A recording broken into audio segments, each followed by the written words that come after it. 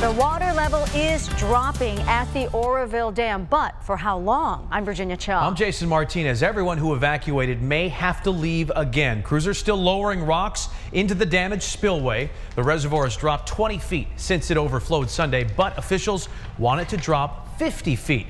And more rain is on the way as early as tonight. Almost 200,000 people who evacuated are being allowed to go back home. But first responders say they may have to leave again if repairs to the spillway don't hold. Many of the people say they're going to stay put at evacuation shelters. It makes me very nervous, but of course we'll just keep the radio on and tuned on for any information, and as soon as they say, hey, you know what, you got to go again, doors are being shut and I'm out of there. I'd like to go home, but the storm's supposed to come. I don't think it's a really good idea. Watch the storm come and then send us back here. I figure we should just stay. Well, my main concern is being home and something going on, and then we have to come up back this way and we're still going to be faced with the long lines, and it's just a matter of being safe.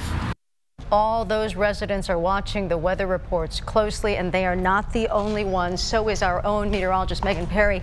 This is some serious stuff. So just how bad is it going to get? Well, we're not only talking about one storm, we're talking about a series of storms that's going to be starting as early as tonight. Right now, I'm not convinced all this is making it to the ground. Maybe a few sprinkles, a few showers here or there.